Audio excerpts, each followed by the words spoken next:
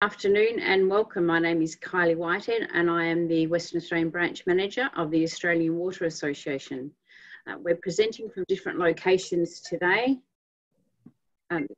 So please bear with us. We don't have any professional IT infrastructure, and if we encounter any hiccups or lose presenters due to any unstable internet connections, we will endeavour to get everybody back online as quickly as possible.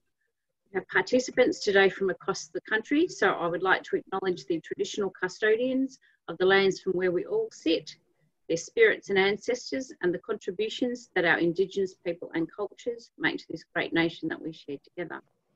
If you have any questions for our speakers throughout the day, please type them in via the Q&A function, which will be appearing at the bottom of your screen. At the end of each presentation, we will endeavour to answer some questions if time permits. I also advise that this session is being recorded today and may be shared publicly, so please be mindful of this if the opportunity arises to ask questions. I will now hand you over to our MC for today, WA Branch Vice President, Peter Spencer. Thank you. Thanks, Kylie, and good afternoon to everyone. We're in this new world of webinars and acknowledging traditional custodians from all over the country, but I guess it's timely we're on the first day of our National Reconciliation Week, so I'd like to give a specific acknowledgement to the traditional custodians of which I and my fellow presenters are meeting on, the Whadjuk people of the Noongar Nation. I acknowledge and respect their continuing culture and contribution to the life of this city and this region here in Western Australia. So a quick overview of proceedings. Each speaker will have in the order of 10 to 15 minutes to talk and present theirs. We're aiming as a bit of an overview of the subject of water in hydrogen and some of their specific projects in that space. We welcome questions via Q&A. If we have time at the end of each talk, we will cover some of the questions, but we may not. Again, if we have time at the end, we may follow up on some, and then failing that, we can follow up post the event as well.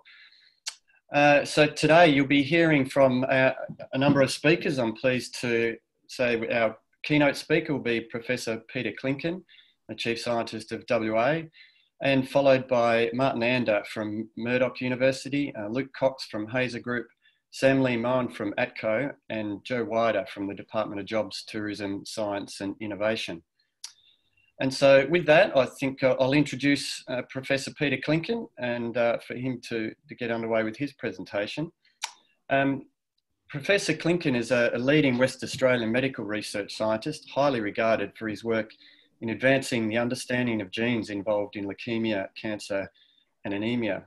Professor Klinken has brought a wealth of knowledge and expertise to the role of Chief Scientist of Western Australia, providing independent expert advice to the state government and supports the government in growing the state's science industries to achieve future prosperity for Western Australians, as well as assisting with changes to legislation.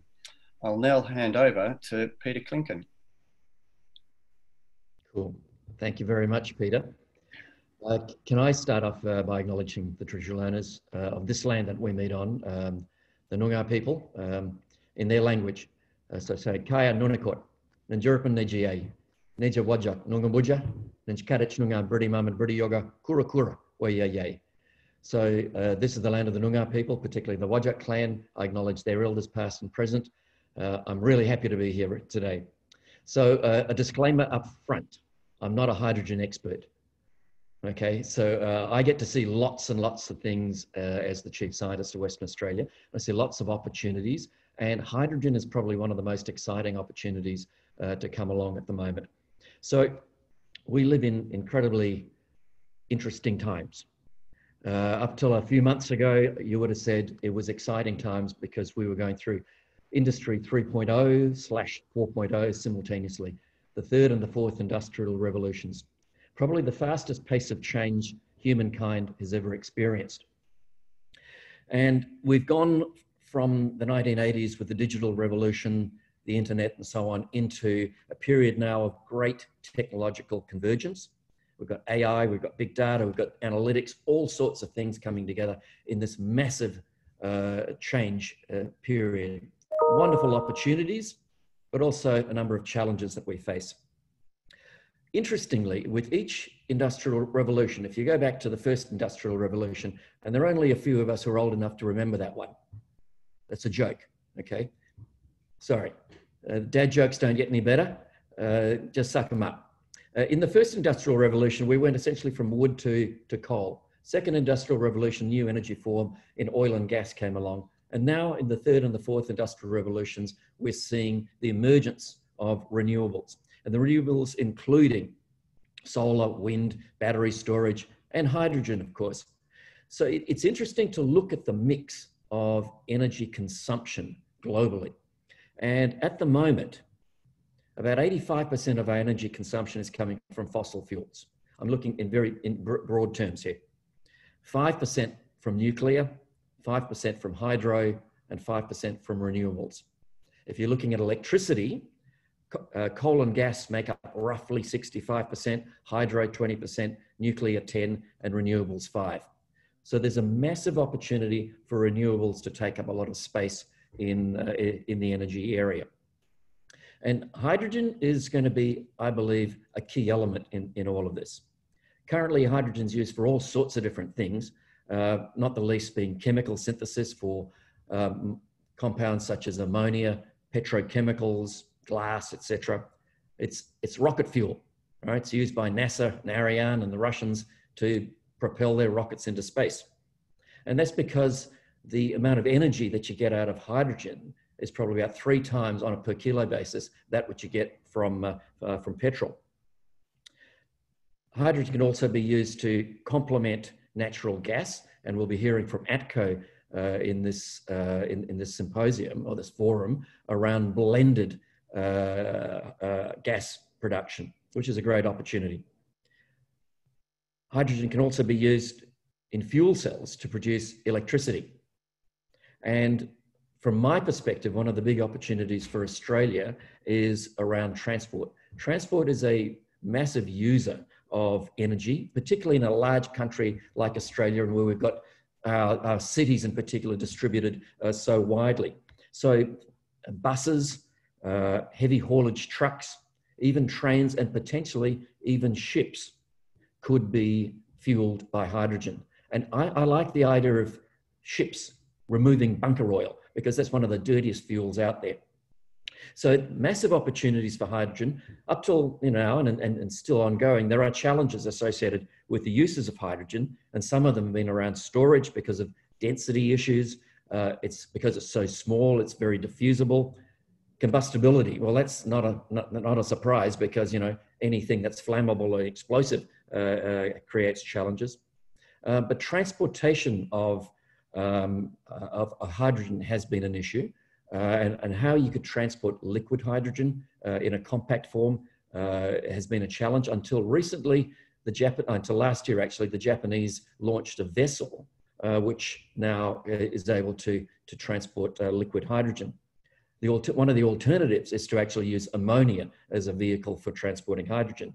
But a lot of these challenges are being overcome, in my view, in a remarkably rapid rate. I haven't seen changes like this, for a long time in any particular field. And it's fascinating for me that the large multinational oil and gas companies are now including hydrogen in amongst their energy profiles. So they clearly see hydrogen as part of their future and part of the future mix of energy sources for the globe. If we're looking at the current sources of hydrogen production, almost all of hydrogen produced now, around about 95, 96% from what I can read, comes from what's called brown or grey hydrogen. That has the advantage of low cost, but it also has the significant problem associated with carbon dioxide emissions. So if we're looking at brown hydrogen, which is essentially taking coal and gasifying coal, you mix the coal, go through a series of chemical reactions, blend it with water, and you end up with hydrogen, but you also release carbon dioxide. And therein lies part of the dilemma. Interestingly, in Victoria, the Kawasaki company has entered into a contract with Victoria around producing hydrogen from brown coal. and they'll be transported by ship. The plan is, after a successful pilot phase, that the carbon dioxide that is generated through brown coal or through brown hydrogen would be sequestered away. Grey hydrogen, on the other hand, comes from natural gas, and that requires a process called steam methane reformation. And essentially, once again, you take methane, CH4, you mix it with water, go through a series of chemical reactions, and you produce hydrogen, but you also produce carbon dioxide, thereby contributing to emissions. If, however, you to take that to another level and produce what's called blue hydrogen, you use the same processes around methane, the natural gas, mixing that with water to produce hydrogen, but you sequester the carbon dioxide. You use carbon capture sequestration, CCS, to remove the hydrogen and store it away. This is expensive and this is tricky. An alternative is to use biosequestration and plant lots of trees that would absorb carbon dioxide to compensate for the release of carbon dioxide. In terms of carbon capture and sequestration, it's really relevant to note that Chevron announced last year that as part of their LNG facility at the Gorgon LNG facility on Barrow Island, they've been managed to be quite successful in CCS. Now, they haven't reached maximum capacity yet, but this is probably one of the largest commercial attempts and moderately successful attempts so far at carbon capture and storage. It's a real challenge, but this is a really interesting development. So finally, there's two more. There's green hydrogen, and that involves the electrolysis of water. So essentially, you take an electric current, you hydrolyze water, you split it up, you have oxygen being produced and hydrogen being captured. So that is a great way of using renewable energy to produce clean hydrogen. Therefore, it's called green hydrogen. Somewhat more expensive than the current processes, but importantly, the costs of these processes in terms of electrolyzers are coming down quite considerably. I'm really excited about the last one, which is the Hazer process. And you can stop smiling, Luc, because you know that I'm one of your great fans. I still am blown away by this, because this is homegrown West Australian / Australian technology from the University of Western Australia. And, you know, if you were to come up with a dream molecule and a dream process, I think the Hazer process is it. Essentially, you just crack methane, you produce carbon, graphite, which is useful in all sorts of different things, not the least being lithium-ion batteries, and you produce hydrogen using iron ore or iron oxide as a catalyst. I'm sure you'll get more details from Luc on that. But I think that is a marvelous development. I can't wait to hear more about it and actually see that being scaled up. So for me, I guess this is one of Australia's great opportunities. You know, we've got a potential export industry. There's a new form of energy on the block, and it enables us to undergo a transition towards a renewable energy outputs. Ross Garnaut, I've got here on my desk. Ross Garnaut produced this book called Superpower, Australia's Opportunity in the Low Carbon World. I think it's a really interesting set of ideas that Ross has produced around renewables, but as an economist, he can provide the detailed economic analysis that I, as a crazy chief scientist, can't. So, you know, that gives me a lot of comfort, I got to tell you, when I see that. One of the things that he talks about in that book is the potential for use of producing green steel. And instead of using iron ore mixed with carbon to produce steel and releasing carbon dioxide, which produces between 7 and 10% of the world's carbon dioxide emissions, you can use hydrogen to replace carbon so that you end up with iron or steel and you produce water. Now, the northwest of Western Australia would be an ideal place to do that, because there are bucket loads of iron ore. Oh, someone's disagreeing. I think Martin's going to disagree with me on that one. Well, that's going to be an interesting conversation. I still think it's an interesting opportunity, Martin. I look forward to hearing your analysis. but if we're looking at the energy mix in Western Australia at the moment, we're in a fortunate position where we've got our base load well and truly covered through natural gas and through coal. The aging coal-fired stations are being switched off, so there's an opportunity to compensate that or to complement that with renewables. We've got abundant solar capability. We've got abundant wind opportunities in Western Australia. And if you combine that with all the elements necessary to make lithium-ion batteries, we really are in an excellent position to do that transition. So I guess I'm excited by the opportunities that are before us. Clearly, there'll be challenges that will occur. Some of the ideas will not come to fruition. Some of them will just not be in the right time. Some of them will be just not economically viable. But just give you some of the projects that I've been hearing about here in Western Australia recently. About 40% of the country's publicly announced hydrogen projects are actually based here in Western Australia. There is the Hydrogen Renewables Australia consortium with Siemens, which is in the Midwest of Western Australia, where there is considerable wind and solar opportunities. Their plan is to produce green hydrogen. There is Yarra and Angie in the Northwest, where they are planning to produce green hydrogen for ammonia and use that as fertilizers. That reduces their need for grey hydrogen and carbon dioxide emissions. There's the Asian Renewable Hub also in the Northwest, which has renewables based for hydrogen production. The FMG, Fortescue Metal Group, is combining with CSIRO to look at green hydrogen for exports. We've got Hazer, we'll be hearing about shortly, and we've got ATCO that have got a pilot plant for domestic use of hydrogen. So there are lots of things that are happening. I can't wait to see the maturation of each of these projects. It's an incredibly exciting time for new technologies in Western Australia and Australia as a whole. I see this as a moment where we need to grasp the opportunities in front of us. We have a number of comparative advantages. What we need to do is to translate them into competitive advantages for the good of this nation. On that note, I'll stop preaching and I'm happy to take questions. I'll move right along. Thanks, Peter. Right. Thank you, Peter Klinken. It's here we need the canned applause to come in, don't we?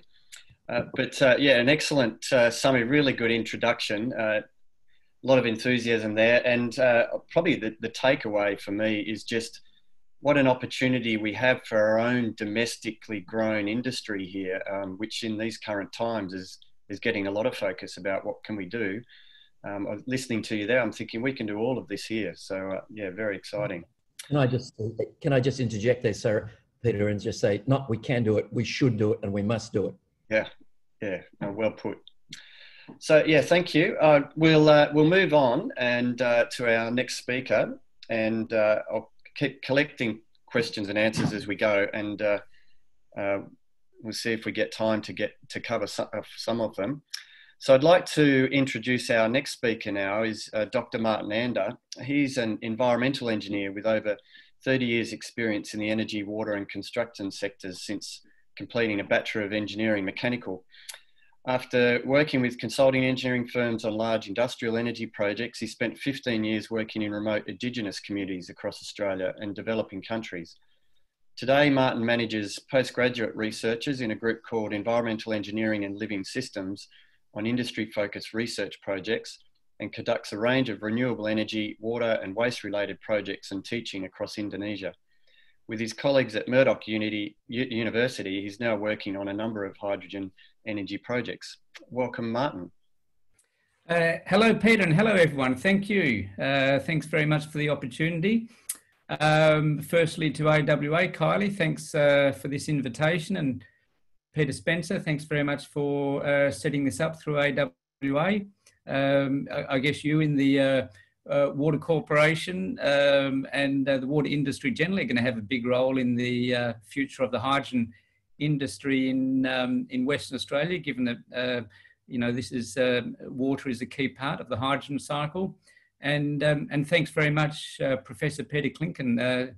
Really inspirational. Geez, we really got to get to work now after your really heartwarming and inspirational talk there. It's fantastic to know that we've got you there supporting this opportunity in Western Australia. And like Professor Peter Klinken, I'd also like to acknowledge the traditional owners. I'm here at Murdoch University on Noongar country as well, but actually the projects I'll be talking about briefly that we're starting from here at Murdoch University and with our various industry partners and our various actually Indigenous partners as well, because we'll be working in the Pilbara region over the coming months. And so I'd like to acknowledge our traditional owners in the north as well that we'll be working with.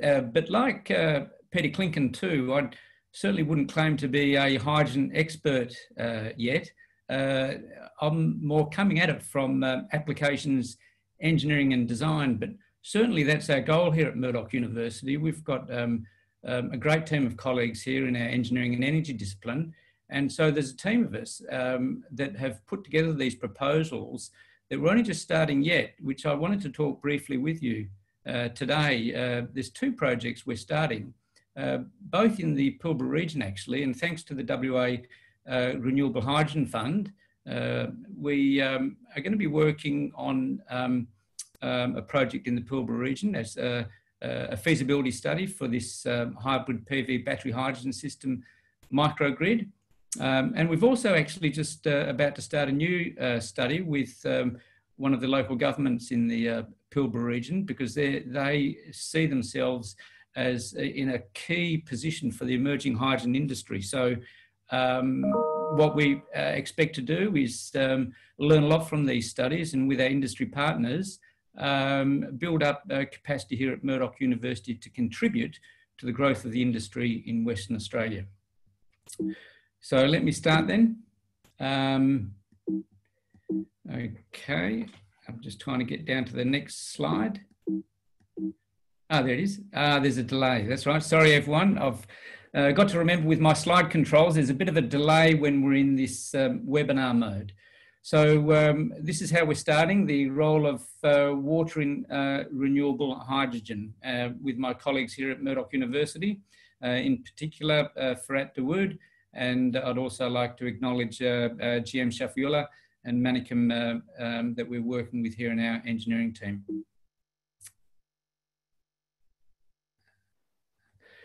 So why hydrogen? Well, Professor Peter Klinken has given us some background, but let me just say we see this as a sustainable zero emissions source. It's renewable hydrogen. And as Peter Klinken's already explained, green hydrogen, we can go up to a large scale of production using modular components, which both that and the hydrogen are storable and transportable.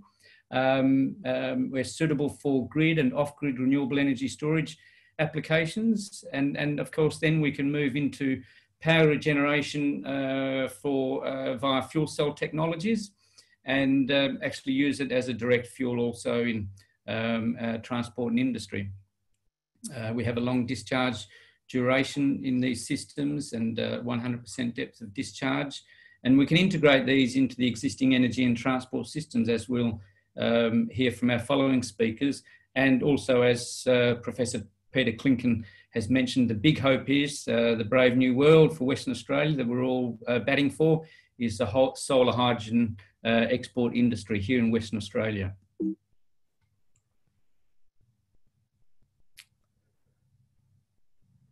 So, but our focus is renewable hydrogen, the conversion, renewable electricity into chemical energy in the form of hydrogen via electrolysis. So we're basically splitting water molecules, and we do this with electrolyzers.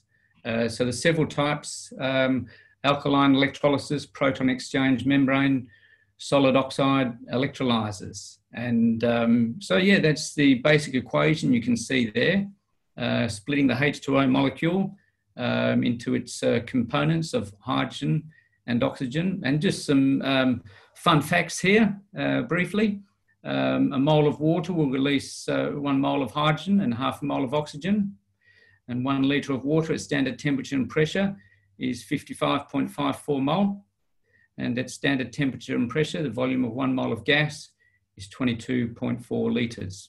And so the volume of hydrogen collected will be 1,244 litres per litre of water. And just that diagram on the right there, just a conceptual diagram showing the anode and cathode, how we're able to generate the hydrogen in that electrolysis process.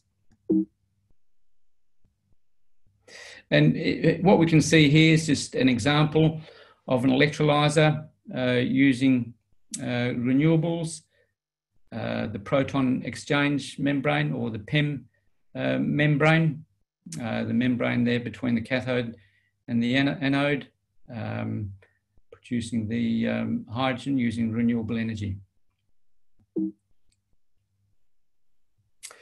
So that's the background, and then just moving into the studies that we'll embark on. In fact, we're just signing the contracts now, so we're getting ready to have quite a vigorous next 6 months, actually, working in the Pilbara region. And so there we have a particular Indigenous organisation that's very keen to, understand its potential future role in the future hydrogen industry and associated opportunities. In this particular case, we're looking at working with them on a feasibility study to see if we can have a 100% standalone microgrid power system. And we're working with several industry partners that have the capability to provide those system components and actually build those systems. So, we hope that the feasibility study that we embark upon could one day actually lead to a pilot plant in the Pilbara. And so for the particular community that we'll be modelling and, well, working with, we expect a daily average load in the order of 2 megawatt hours. And the idea is to design and hopefully one day build a 100% renewable energy standalone microgrid system.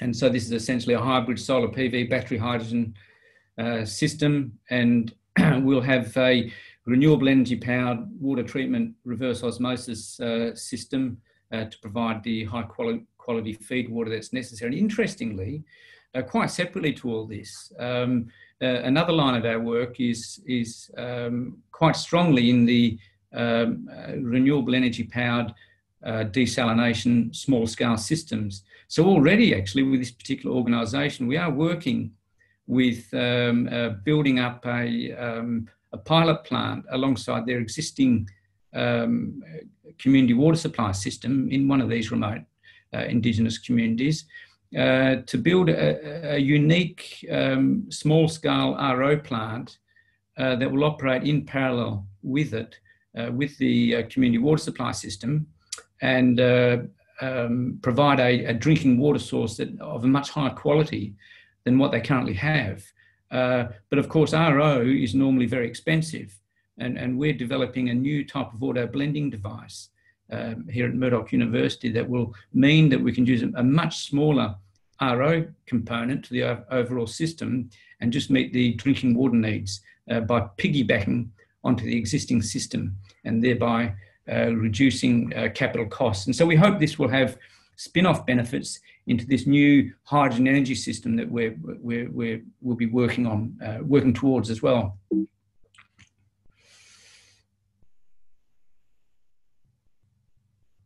Just waiting for that slide to change. There we go. So here's a very early conceptual model of the system that we're proposing. The 100% renewable energy, hydrogen-based standalone microgrid model, 2 megawatt hours per day module. And so the idea is initial thinking, and of course we've got a lot more work to do this, is as you can see here in this concept diagram, is we've got some way of RO treatment of the water and deionising, running that off a solar PV system. Maybe that's going to be in the order of a megawatt to power both the RO plant and the community and the hydrogen system, feeding both the water and the power into the electrolyser, which we estimate at this stage, although we haven't started, in the order of a 250 kilowatt electrolyser. We could vent off the oxygen to the wastewater treatment plant, but of course we'll be working with a very small Aboriginal community, so it's most likely just going to have septic tanks and may have sewage lagoons, and so there may not be the opportunity to use that oxygen directly into the wastewater treatment process. But then, of course, the hydrogen, which is the main item on the menu, will go into the storage tanks, and then into the fuel cells, and then into the power supply for that community. And again, providing power into the water treatment systems. So again, just there's some fun facts: feed water consumption, the hydrogen production, and the water required for electrolysis is about 50 litres per hour. So of course, for a community like this, not a large amount of water. And so again, we wouldn't need to have a large water treatment plant to go with that. And in fact, we can also reclaim water from the fuel cell exhaust and condense that off as well. So overall then, we expect, although more work to be done, the overall system cost to be in the order of $3 or $4 million. And just moving to the next slide, just waiting for that to come up.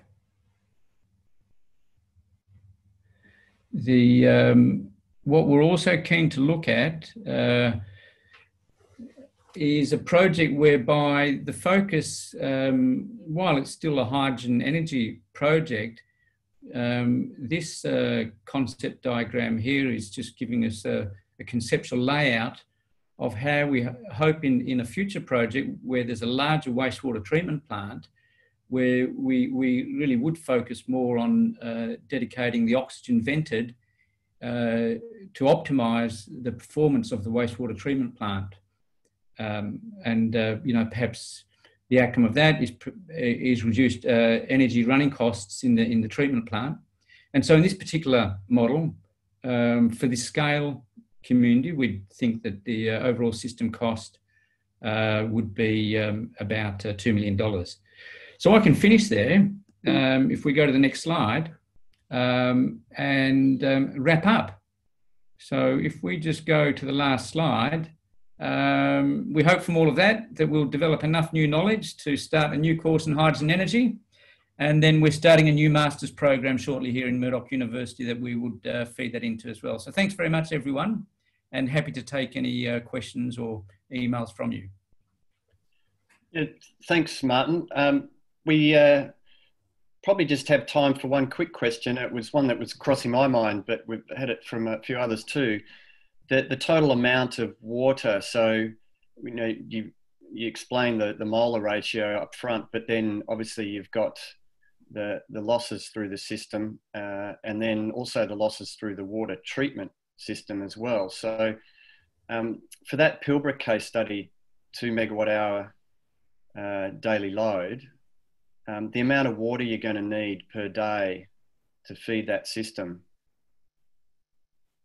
Yeah, well, look, I think in that very early conceptual model, what we were saying about 50 litres per hour, and of course, when we get up there, we'll be looking at getting analysis of the water quality there, which will be a groundwater source, and it's almost going to be brackish. So we'll need RO treatment, and we're planning to do that separately anyway in another project. And so I guess it's the recovery rate that we set in the RO plant, which will, and the subsequent treatment that we might need, which will dictate actually how much feed water we do need. But you can see from that 50 litres per hour in what we've estimated to be the size of the hydrogen energy system, roughly 300 litres per day. You're talking about quite small volumes of water anyway. Even if you doubled that to allow for the losses, and even with a low recovery rate in the RO plant to make it last longer, of even as low as 20 or 30%, even if you tripled that 600 litres a day in that order, you're still not talking about a lot of water for a community scale energy system. But of course, it has to be high quality. And so we do need a treatment plant to do that. And in this case, it would be a very small plant. So in fact, it would only be a small part of the system cost in order to get the necessary quality of water that you need. Well, thanks, Martin. Yep, I think we've scratched the surface of what is going to be an area for a lot of optimisation around the water cycle with these plants. But thanks for your presentation, introduction to your projects. I'll move on now to our next speaker, and I'd like to introduce Luc Kox from Hazer Group. Hazer Group is an ASX-listed technology development company undertaking the commercialisation of the Hazer process, a low-emissions hydrogen and graphite production process. As commercial manager with Hazer Group, Luc's responsible for commercialisation and growth of the company by identifying and developing opportunities for applications of the Hazer process and the associated partnerships both in Australia and overseas. And I guess I can add that it's out in public now that we've signed an agreement with the Hazer Group, that's my employer, Watercorp, to allow them to build a demonstration plant at our Woodman Point treatment plant. And I'm sure Luc will have more to say about that. So welcome, Luc. Thank you, Peter. First of all, I'd like to thank Peter and Kylie, the Australian Water Association, for the opportunity to join in this webinar today. It is a sad circumstance that we can't meet in person, but have to do this online. It does, however, also enable our industry friends from the East Coast to join us. So a particular welcome to the people on the East Coast. Thank you for joining us. You, looking at the time, might be having your dinner, have had your dinner. Hope you're having a pleasant evening anyway. See if the control works.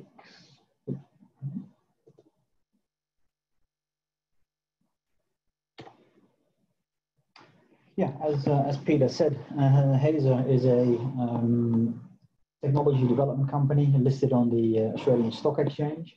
The technology originated from the University of Western Australia, UWA, here in Perth, as Peter Klinken mentioned. We're very excited to be part of the hydrogen industry that is emerging in Australia and globally. And hopefully in this brief presentation, I'll give you an introduction on what we do, what we're doing next, as Peter Spencer alluded to, and how we think we have something very different to offer with our technology.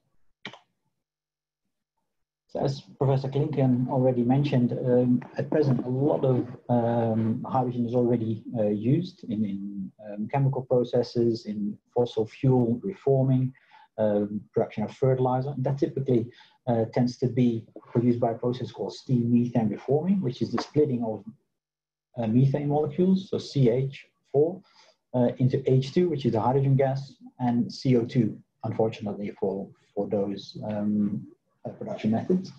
All the excitement today, obviously leading into this webinar as well, is around the significant drop in renewable energy prices, which enable the commercial application of electrolysis, the splitting of water, which we've heard about.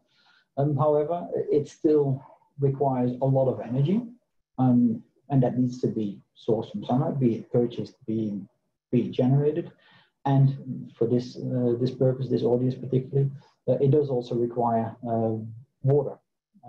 And as Martin already indicated, not just water, but it actually is RO plus water. So if we're looking at scale, and we're considering, for instance, projects that would be looking at exporting vast amount of renewable hydrogen, it does become a factor. I've got a background in the water industry. Some of you that join us might be industry friends from the water industry, so I am a bit biased towards this topic, but it's something we cannot ignore. So two barriers to entry for that market, and this is where we believe Hazer brings something different. There is a fairly long lag on the slides.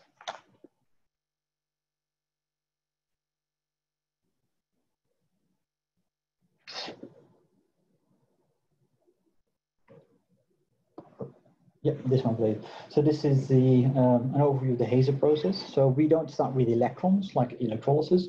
We start with the versatility of a molecule, a methane molecule, CH4, and we split that into hydrogen, and the carbon, the C of the CH4, has captured as solid graphite, solid carbon, so a solid material, no CO2 emissions from the process. It's done through a process called thermocatalytic methane decomposition, which is a fancy way of saying methane cracking over a catalyst.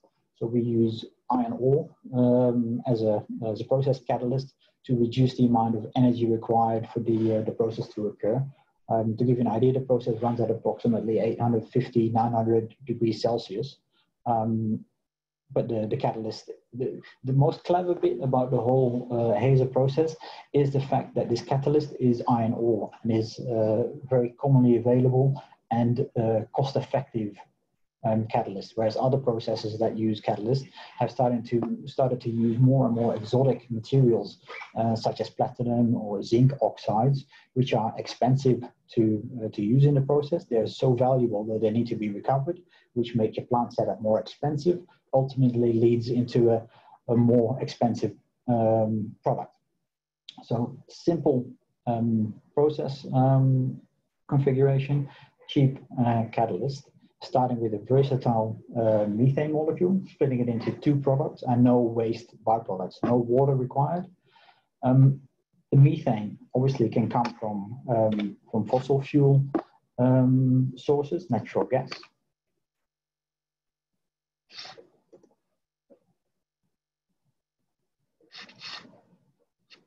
Sorry, I'm having a real struggle with the lag here. But as most of you in the water industry probably also aware, you can also find methane in a renewable form, biogas from wastewater treatment plants, landfills, produce significant volumes of renewable methane. So in this diagram, you see what we believe is a good example of how Hazer could play a role in a circular economy by producing two valuable products from biogas. Use the hydrogen, for example, to as a fuel for public transport, to transport the people in the community, which produce the waste from which the biogas gets sourced. A circular economy. What is particularly interesting is if we use renewable methane, biogas, as a feedstock for the Hazer process, because we have no emissions from the process itself, no CO2 emissions, the process effectively becomes carbon negative, which is not a technical term. The technical term is carbon abatement.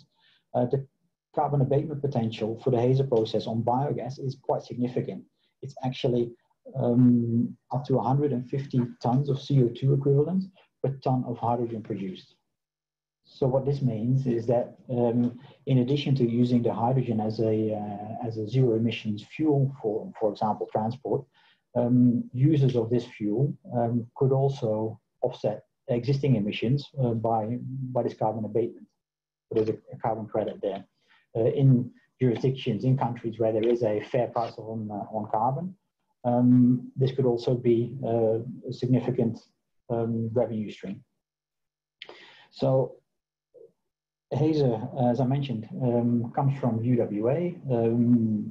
Our current CTO, or Chief Technical Officer, Dr. Andrew Conejo, did his PhD on what is now the Hazer process back in the late 2007, I believe. The company was formed in 2010. The company owns all the intellectual property rights to the process. Was listed on the ASX in 2015. We've done a lot of pilot testing in 2018 and 19, and we're about to get launched, I'd say, into the next phase of commercialization and the next chapter for our company, which is called the commercial demonstration project. I'll talk about that in a little bit more detail next.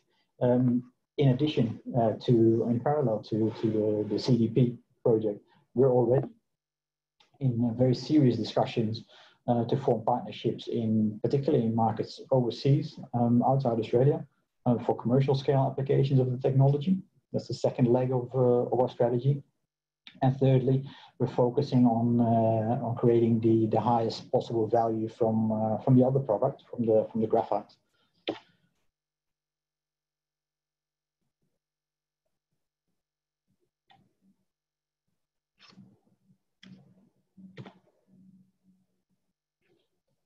So to give you an idea of the commercial demonstration project, this is a proposed 100 tons per annum hydrogen production facility. I'm mindful that might not mean much to most of the audience today, but 100 tons per annum of hydrogen is about enough fuel to power an initial demonstration fleet of buses. 8 to 10 buses could be powered by the amount of hydrogen produced from this plant. The facility will be located at Woodland Point Wastewater Treatment Plant, owned and operated by the Water Corporation here in Perth. We signed an MOU with the Water Corporation in May 2019, and that led into our application with ARENAS, the Australian Renewable Energy Agency, and we were successful for a grant for this project of an amount up to $9.41 million contribution to the project.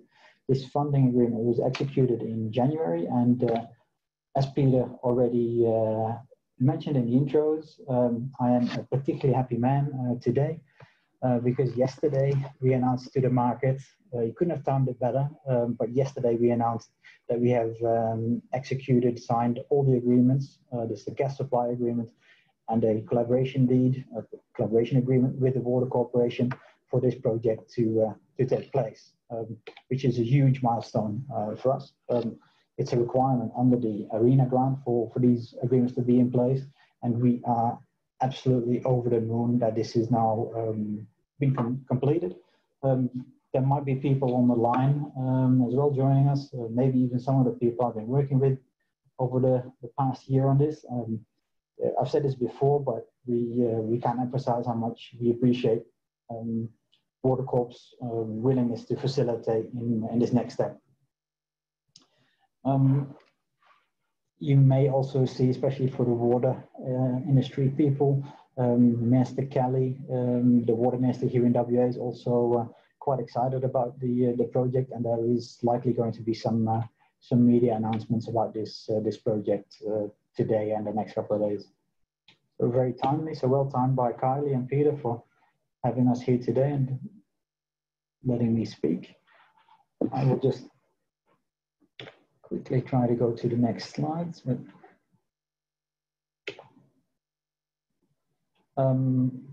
mindful of time, I won't go through all of them. Maybe just the second and the third point. We were successful with securing some funding from the WA government Renewable Hydrogen Fund to conduct a feasibility study for the establishment of a renewable hydrogen refueling hub in the city of Mandurah. We have recently successfully completed the paperwork for that as well, and we're looking to kick that off. And that will be a very exciting initiative. We've joined up with some very interesting partners for that project. So hopefully be able to share more detail on that later on. And the third point on this slide is something I'm personally particularly excited about as well, is that we signed an MOU with Chiyoda Corporation from Japan. Chiyoda is a very large established EPC contractor engineering firm from Japan, and we've signed an agreement for a strategic alliance with them for applications of the Hazer process in Japan. So very clearly applications in the country, in Japan, not focusing on export of hydrogen from Australia to Japan, but actually generating it there. Maybe a thing that I skipped over in my rush to get to the CDP announcement, but with using biogas as a feedstock, we also see quite a natural competitiveness for the Hazer process, as the the sources of biogas, wastewater treatment plants, landfills, are typically located in the periphery of densely populated areas of cities, which also happens to be where you find bus depots and taxi fleets, logistics companies, potential users for the hydrogen that we produce, rather than having to rely on long distances for transport, which makes it costly. That's another key differentiator, we think, of our technology. And that's it for today. I'm very happy to take any questions at the back end of this session or afterwards by email. All right, thanks, Luc. And yeah, technology that I think a lot of us are very excited about and keen to see how it progresses. Given the time, again, I'll keep moving on at the moment to our next presentation, but encourage all our listeners, watchers to use the Q&A, and Luc can probably answer a few for you there as we move on to our next speaker. And so I'd like to now introduce who's Sam from ATCO as our next speaker. Sam heads up innovation at ATCO and has a background in mechanical engineering. Another mechanical engineer, I like that. That makes 3 of us on the panel. And a business leadership with over 20 years of experience in gas utilities, both in the UK and Australia. Sam was project director of ATCO's Clean Energy Innovation Hub, which, if it wasn't for our restrictions, we might have been having this meeting down there today. It's Australia's first green hydrogen microgrid, and is now Sam's now heading up ATCO's Clean Energy Innovation Park, and perhaps when restrictions do lift, we might get a chance to go down and have a look at it. I'll now hand over to Sam. Thank you, Peter, for the introduction, and thank you to the Australian Water Association for affording ATCO this opportunity to present at the webinar. I'm really excited to be here and to talk to you about our hydrogen journey.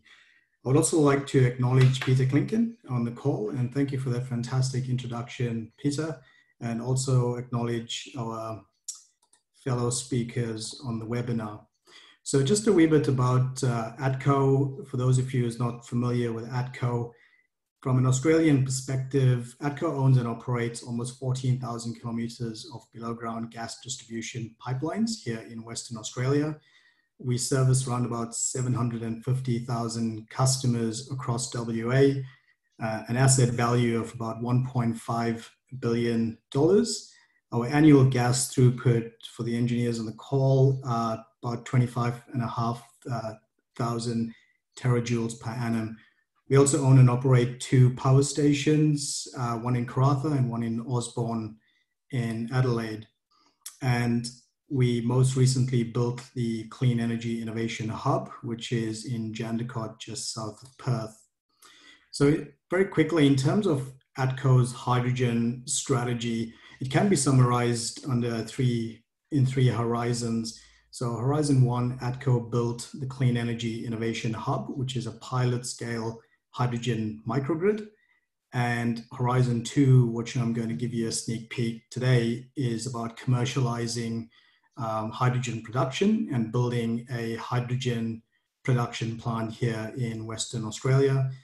And then Horizon 3, which again, Peter mentioned, it's all about the export and the significant opportunity that the export market opens up for domestic decarbonization, deep decarbonization. So Horizon 3 for ATCO is about replicate and industrialize. So in terms of ATCO's clean energy journey, around about 2016, we started on what we call the gas solar trial, where we integrated rooftop solar batteries with natural gas fired generation. And we installed the system at a domestic level down in VAS, which is fringe of grid, where there's lots of power outages. And we demonstrated the role of natural gas in residential hybrid energy systems. Just to give you an idea of just how successful that project was, we reduced customers' bills from an average of around $250 a billing cycle to $16 a billing cycle, notwithstanding that ATCO fronted the capital from a trial perspective. but to give you an idea there. In September 2017, ATCO conceptualized the Clean Energy Innovation Hub. The project was titled ATCO H2 Micro. And in February 2018, our gas solar trial was successfully completed, collecting all the data. And in March 2018, in our Jandakot site, we opened the first hybrid home on our site, which is a home of the future. It's completely standalone, off the grid, powered by solar batteries, and powered by, also backed up with a natural gas fired generator. But most recently, it has a fuel cell that's now consuming hydrogen produced on site. In July 2018, we successfully secured ARENA funding to build a Clean Energy Innovation Hub. And that announcement was made in July 2018. Fast forward exactly 1 year later, we developed Australia's first green hydrogen microgrid, and we officially opened the site. And just before that, we also led a hydrogen strategy focus for anyone that's embarking on hydrogen for their businesses. Strongly encourage you, as a lesson learned, ensure that it's tied up with your strategy, your corporate strategy. It's fundamental to get approvals to move forward, regardless of how nice your project might look and feel. In September 2019, we launched the H2 City tool in collaboration with ARENA and KPMG. So ATCO led that piece of work where the tool is now online. It's the world's first that pulls together pretty much all information that's online into a tool that you can use to determine what it would cost from an economic and a techno-economic perspective to convert a community to hydrogen. In December 2019, we issued our final report to ARENA. So if anyone's interested, download the report to have a read of the findings from the Clean Energy Innovation Hub. And in January of this year, we had our first blending of hydrogen in the natural gas network, up to 3.5% blended. So moving on in terms of ATCO's Clean Energy Innovation Hub, what it actually is a Australian first that integrates a hydrogen production plant with a standalone power system. So the standalone power system, so I'm not sure why this is going on its own so fast.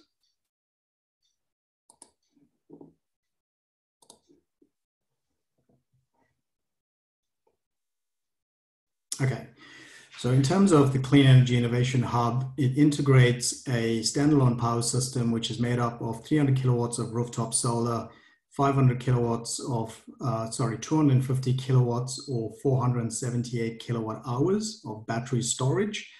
And it integrates a natural gas fired generator for real-time balancing, but also it uses the spillover energy to power a 1/4 megawatt electrolyzer that can produce up to 65 kilograms of hydrogen per day. So for each kilogram of hydrogen it produces, it uses 9 liters of water, or you can round it up to 10 liters of water. So not a lot of water that's being used. We also have 2 10,000 liter rain tanks for capturing of rainwater to offset our wastewater usage, as well as the water that we use for cooling the system is treated for Legionellas, and it's also treated for corrosion, etc. And the water is then pumped back into our rainwater tanks, which is then offsetting our wastewater. So it's a complete eco-friendly system, energy eco system in Jandakot. It also builds from our residential scale gas solar project. And importantly, it's a showcase facility that demonstrates the important role of hydrogen and our existing gas infrastructure assets. Total investment, $4 million, of which 1.7 was funded by ARENA. So just a few pictures for you. On the left, what you're seeing is 4,000 liters of hydrogen storage. This is a custom designed pressure reduction and blending station that we designed in-house and built it ourselves. Being a gas company, this is our forte, it's what we do, manage flammable fuels. on this picture on the right-hand side, that's a PEM quarter-of-a-megawatt electrolyzer. Closer towards you is where the electrons enter the system, so your transformer. On the far end is where the water gets split into oxygen and hydrogen. On the left-hand side, it's a custom designed switchboards that ATCO designed internally as well. And then we had an external company manufacture it for us. In the middle of the picture is 478 kilowatt hours of battery storage. So before we actually use any power to power the electrolyzer, we actually store excess power in the batteries to offset all of our on-site electricity requirements.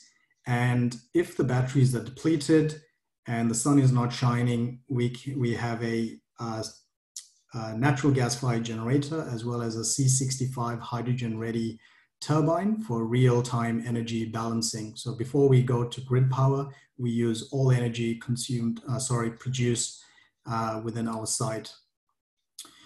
So moving on and scaling up to the next phase, which is predominantly what we want to talk about today, is ATCO's Clean Energy Innovation Park. The park is actually an Australian first that's going to build a 10 megawatt commercial scale hydrogen production plant. And it integrates large scale solar renewable electricity generation with 100% green hydrogen production through electrolysis. Importantly, the Clean Energy Innovation Park builds on the Clean Energy Innovation Hub that we built in Jandakot, and it's going to be producing, again, 100% renewable energy ecosystem. From a large-scale perspective, from an Australia perspective, it'll position Australia and ATCO as a key participant in the global hydrogen economy. This project is also supported by the West Australian state government, who's given us $375,000 for the feasibility study of this project, bearing in mind that we are significantly advanced on the design and economics of this project. So in terms of what it looks like, we will be integrating a 10 megawatt electrolyzer with a wind farm behind the meter. So we will be directly coupling with a wind farm, a 180 megawatt wind farm. We will also have a grid connection, and the grid connection is there to serve as a dispatchable load in case that the grid requires power to be used. The plant can be dispatched as well, take any grid power, as well as supply power back into the grid if required. We'll have up to 2 days of storage. The hydrogen could be transported via tube trailers to fuel cell electric buses, vehicles, etc., through hydrogen refueling stations. And most importantly, we'll be blending the hydrogen into the gas networks and a future potential for grid firming through fuel cells. So the plant itself will produce around 4.6 tons of hydrogen per day. So getting down into a wee bit more detail, so roughly around 78 kiloliters of water to produce the 4.6 tons of hydrogen, of which 37 tons of oxygen, pure oxygen, will also be produced. The oxygen will be captured and stored in oxygen storage vessels, the hydrogen captured and stored into the 2 days or 8 tons, in this case, it's 14 tons of hydrogen storage as a buffer. And hydrogen will then be compressed, and in tube trailers, we will transport it to the injection points. The hydrogen can be consumed for industrial users, such as ammonia processing, nickel refining, etc., as well as for heating of kilns in mining applications. For example, the oxygen can be used in intensive care units, wastewater treatment plants for aeration, and the hydrogen can also be provided to refueling stations for transportation.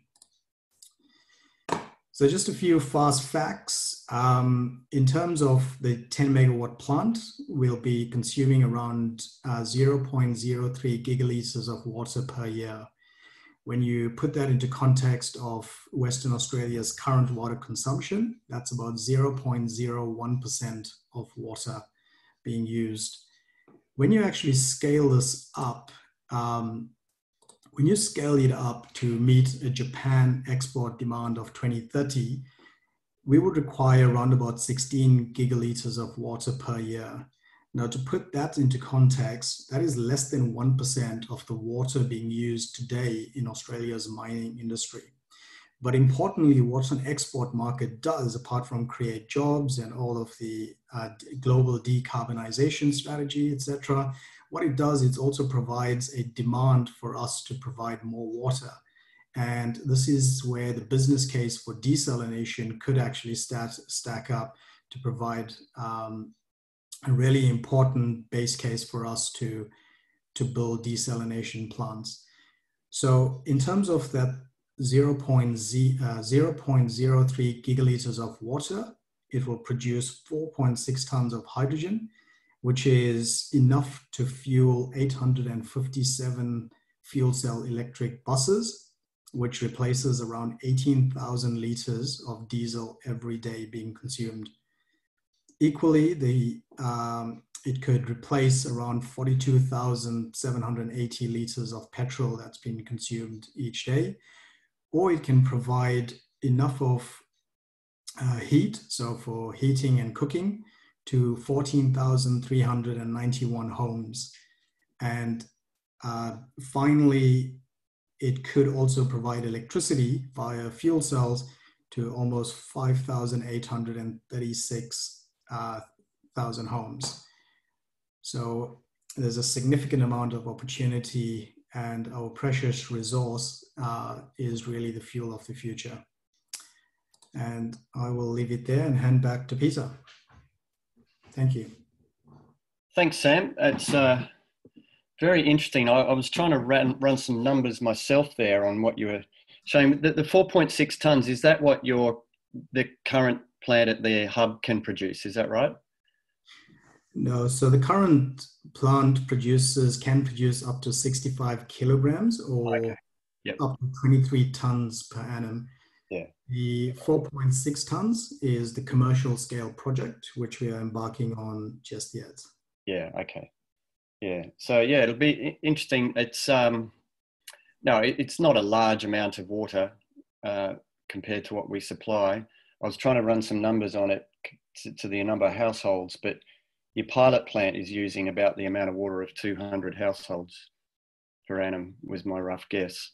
But factoring in the benefits you're getting, it looks like your energy benefit in terms of, say, households is going to be a lot more than that. So yeah, it looks like it's great that I'll probably come back to a comment that Professor Peter Klinken said. It's not something we could do, it's something we should do and can do. And I think these pilot plants, it's great that we're actually putting stuff on the ground and doing it. So thanks, Sam, for that presentation. I'd like to move on to our final speaker now and just bring up my notes. So I'd like to introduce Joe Wyder from the Department of Jobs, Tourism, Science and Innovation. Joe's a civil engineer and completed his energy studies at Murdoch Uni. He's worked in renewable energy sector since 1995, including for the WA Office of Energy, the Australian Greenhouse Office, ARENA, and as a consultant. Joe commenced to work with WA Renewable Hydrogen Unit in May 2019. So welcome, Joe. Thanks, Peter, and thanks to the AWA for this opportunity to speak. And I'd like to also thank all the other speakers for their interesting talks and introductory words. Okay, here we go. So my talk this afternoon, I'm going to provide a brief overview of WA's renewable hydrogen strategy before briefly discussing some aspects of the role of water in the hydrogen economy. Just a quick word about the Department of Jobs, Tourism, Science and Innovation. So the WA's Renewable Hydrogen Unit started its life in the Department of Primary Industries and Regional Development, and we've recently transitioned from DPER to JETSI. although Minister McTiernan remains the minister responsible for the hydrogen activities, even though we've switched departments, she has multiple portfolios.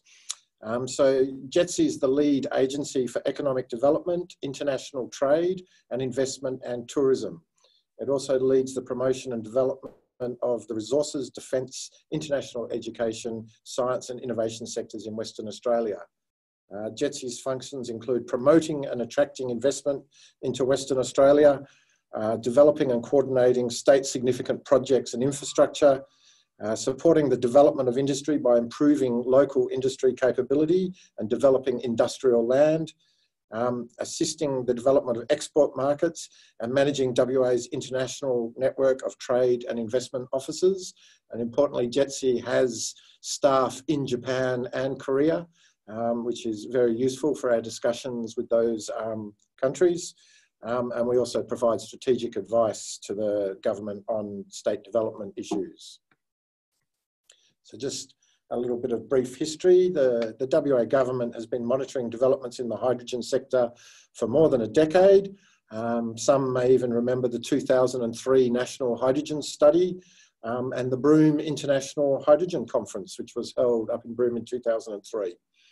In 2018, the WA government organised a renewable hydrogen conference in Perth to gauge progress in the sector. This well-attended conference led to the setting up of the WA Renewable Hydrogen Council, which is an advisory body consisting of invited industry, government and research representatives. The council's analysis and advice led to a report that was considered by the West Australian government, and that was used to develop the West Australian Renewable Hydrogen Strategy, which was launched in July 2019 at ATCO's Clean Energy Innovation Hub. And we've got hard copies of that document in Japanese and Korean available in our overseas offices. The strategy sets out an ultimate vision that Western Australia will be a major producer, exporter and user of renewable hydrogen. And the strategy also includes goals for 2022 and 2040. So the strategy steps out an approach that is ambitious yet realistic, aiming to facilitate the growth of the renewable hydrogen industries in ways that are prudent, scalable and appropriate. The strategy identifies 4 strategic focus areas as the priority for Western Australia, and they're export, remote applications, hydrogen blending and transport. The West Australian Government is actively supporting industry efforts to accelerate the development of the renewable hydrogen industry. Government actions and investment in partnerships, seed funding and fit-for-purpose regulatory support, as well as efficient approval processes, will assist the hydrogen industry to overcome its economic, regulatory and technical challenges. So the key actions that the West Australian Government has taken to support industry efforts include the 10 million Renewable Hydrogen Fund to facilitate private sector investment and leverage financial support to the renewable hydrogen industry. Resourcing, in that we have a dedicated renewable hydrogen unit to coordinate the state's work on growing the industry, coordinate WA's role in the implementation of the National Hydrogen Strategy and all its actions, and maintaining the Renewable Hydrogen Information Portal, which I'll talk about soon. The unit is working closely with the federal government and relevant bodies to support regulatory reform that will enable the growth of the renewable hydrogen industry while ensuring strong safety and consumer protection. And we also maintain a lot of relationships with various stakeholders. And importantly, the Renewable Hydrogen Council remains in place and continues to provide strategic advice on the development of the industry. And the unit has set up an interagency working group to coordinate WA hydrogen activities. I won't dwell on WA's advantages, but we do have world-class renewable energy resources, an established energy production and export industry, and proximity to key international markets. Our solar resource is one of the highest in the world, And due to being on the western side of the continent, we also have excellent wind resources. The land area of 2.5 million square kilometres and our low population density also places us to develop large-scale renewable energy generation. And we also have world-class industrial and export infrastructure that can accommodate the development of the industry. The other comment I'd just like to make is that WA's coastline is it's almost 13,000 kilometres. So there are likely to be numerous sites suitable for large-scale desalination plants. So the renewable hydrogen projects are already underway in Western Australia, and Sam's told us about the Clean Energy Innovation Hub down in Jandakot, and Luc about the Hazer Group's project that is going to be built this year at Woodman Point. We've also got quite a lot of feasibility studies underway. So Yarra and Onji are investigating renewable hydrogen production for green ammonia production at their existing ammonia production plant on the Burrup Peninsula. The Asian Renewable Energy Hub is also a very exciting project that is it's in the early stages of development, but it is good to see that they got environmental approval for 15 gigawatts of renewable generation recently. The Murchison Renewable Hydrogen Project that Peter mentioned as well. And earlier this year, Minister McTiernan announced 7 feasibility studies being funded by the Renewable Hydrogen Fund. We've heard about ATCO's study. One in the metro area is the City of Coburn, who are investigating solar hydrogen production for their waste collection vehicle fleet, as well as some of their light vehicles. We've also got a feasibility study with the Dampier to Bunbury natural gas pipeline, and they're examining issues with gas blending associated with their large transmission pipeline. Energy Development Limited operates a lot of isolated power systems in Western Australia, and their feasibility studies investigating options for using renewable hydrogen to reduce diesel dependence for some of their sites. We've heard about the Hazer study and Murdoch Uni's study. And the last one, which is particularly interesting, is Pacific Hydro Australia, also looking at renewable hydrogen production using the existing hydropower station system near Kununurra. And driving that is the scheduled closure of the Argyle diamond mine later this year, which frees up a lot of electricity generation capacity that doesn't have a market at present. So PAC Hydro are obviously going to be looking at the economics and the options for doing something with that electricity generation capacity in the hydrogen space. This map is obviously going to need updating frequently, and I'm going to have to turn it into 2 slides, I think, to separate the studies from the projects, because it doesn't also include 2 recent announcements. BP has also announced a feasibility study for renewable ammonia demonstration plant, and Infinite Blue Energy have announced a renewable hydrogen proposal, and both of those are in the region near Geraldton, which has an excellent solar resource and an excellent wind resource, and it also has the advantage of not being in the cyclone region of Western Australia. The assessment of the project stream under WA's Renewable Hydrogen Fund is nearing completion, and our announcements are expected later this year. To help guide investment decisions, a renewable hydrogen information portal has been developed to provide information and mapping of renewable energy and water resources, critical infrastructure and land tenure. The portal is available by searching for WA Renewable Hydrogen Portal, and users can zoom into various areas and select layers of interest. The Renewable Hydrogen Unit has plans to further develop this tool, and users are welcome to suggest improvements through the feedback function that's available on the website. This is currently hosted on DPERD's website, but we will provide linkages to it from the JETSI website when we update our website. And we're also planning to put some of the project information onto the portal to make it more useful. Also underway in Western Australia is some of the activities that have been previously mentioned. Fortescue's partnership with CSIRO is very interesting in the technology development space. ATCO and Fortescue have also announced an agreement to explore the deployment of hydrogen vehicle fueling infrastructure in WA. We have the Future Energy Exports Cooperative Research Centre based out of UWA, and they also have a hydrogen R&D component. And there's also a green ammonia consortium that consists of Woodside, Yarra, Fortescue, and the Asian Renewable Energy Hub. So now I just want to briefly address some of the water issues. So the National Hydrogen Study has the figures that we've all heard, the 9 litres for electrolysis, and there's some figures up there for the other methods of generating hydrogen. But it's important to note that these are the theoretical amounts of water based on the chemical pathway for each process.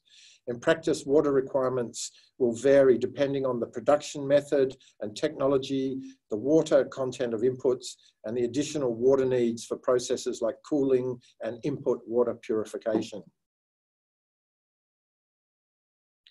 So the National Hydrogen Strategy is obviously available on the website, but one of the links that's associated with the National Hydrogen Strategy is all the consultancy reports that went into developing the National Hydrogen Strategy. And there's a lot of useful reports available from the National Hydrogen Strategy website. And one of them is the ERUP Hydrogen Hub study. So they went further detail into the water requirements and pointed out that the 9 litres per kilo is actually the demineralised water. So obviously your input water quality is going to determine how much water is needed to get that demineralised water. And they gave a figure of approximately 15 to 20 litres of potable water per kilo. And obviously that's because you need to have a waste stream of water to take away the minerals that you've taken out of the water. Interestingly, this Hydrogen Hub study also consulted with stakeholders and surveyed stakeholders, and these were mainly companies that were interested in developing hydrogen proposals. And interestingly, 45% of respondents identified wastewater as their first preference for hydrogen production. And then desalination was also extensively mentioned. And potable water was not considered feasible by many people, but it was also identified for pilot projects.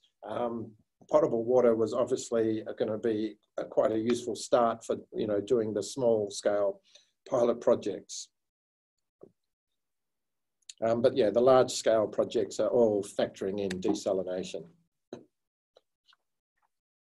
Another useful report on the National Hydrogen Strategy website is the Geoscience Australia report that looked into prospective areas for hydrogen production around Australia. And the first map there on the right highlights the importance of groundwater in supplying Australia's water consumption needs, with the orange areas being regions where groundwater is more than half of supply. So the Geoscience Australia the report has a lot of maps, and what they did was then overlay them to work out where the prospective areas for hydrogen production are. The map on the left is the hydrology of Australia's aquifers, and I've shown only one of their heat maps, which is the one that assumes desalination is used for large-scale hydrogen production and existing infrastructure. And green is obviously the areas with the most potential. But just to give some context on the water, replacing Australia's 2019 LNG exports with renewable hydrogen would require around 280 gigalitres per annum, which is less than half of what the Australian mining industry currently consumes. Desalination is estimated to add about 2% to the cost of renewable hydrogen production. And that's hence why a lot of the large scale proponents are looking at desalination options. And another interesting statistic is the Pilbara actually has 140 litres of gigalitres per annum of groundwater available from iron ore mine dewatering activities. And if that quantity of water was used for producing hydrogen, it would produce around 14 million tonnes of hydrogen per year. And there's also research underway to directly produce hydrogen from seawater, but obviously there's a lot of challenges in that approach, and that's probably more of a long-term option. And finally, it's also worth noting that any projects will be required to obtain environmental approvals, and water considerations will be a key component of this. And to finish off with, I'll just say that domestically, hydrogen is well placed to play an important role in complementing other technologies in a future energy mix. With costs of production for renewable energy falling, renewable hydrogen is likely to emerge as a viable proposition in some areas, which obviously depends on oil and carbon price trends over the decade. Supported by our technical and environmental expertise, modern industrial zones and some of the world's largest ports, WA is ready to discuss investment opportunities. And thank you. Back to you, Peter. Thanks very much, Joe. Yeah, it's a great thorough wrap up of what the state government is driving here in WA, and a lot of opportunity. I think you've touched on a lot of the issues, and I'm just monitoring a lot of the questions that have come through, and certainly in this forum, a lot of interest in the water, the source of that water and the quality of the water. Unfortunately, given time, we're not going to have the chance to go into those in any more detail today. I mean, our intention today with this webinar was really to just give those in the Australian Water Association a flavour of what's happening in the hydrogen space and get a taste of the water involvement in that industry. And I think we'll be looking to do more of these seminars and further investigation in this subject, because there's definitely a lot of interest in that water question around the hydrogen economy. And I think it's, to me, it's looking quite viable and exciting. So with that, I'll just to wrap up, to thank again all the speakers for coming along.